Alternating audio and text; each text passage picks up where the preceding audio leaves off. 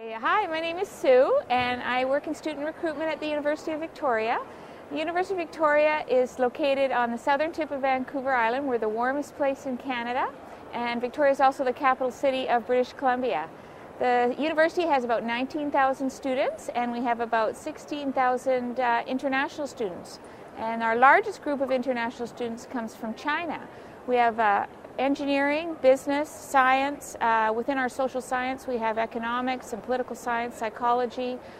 We also have health information science, and our law school is consistently ranked #1 in Canada by the Canadian Trial Lawyers Association.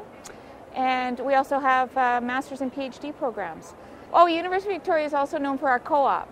So what that means is students combine paid work experience with their degree, and typically students will go out for 4 months and work in an area related to their field of study. We like to combine experiential learning as part of all our degrees, so whether you're getting a teacher education, nursing, even a math degree, you can get exposed to something outside of the classroom in terms of broadening your experience and also finding out what it's like in your study field to work.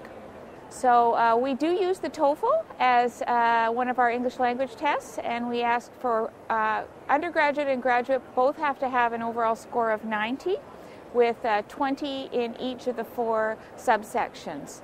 And we feel that that score will allow them to succeed at the university level. If they have a lower score, they can come in and do up to a year at our English language program prior to starting their credit program at the University of Victoria.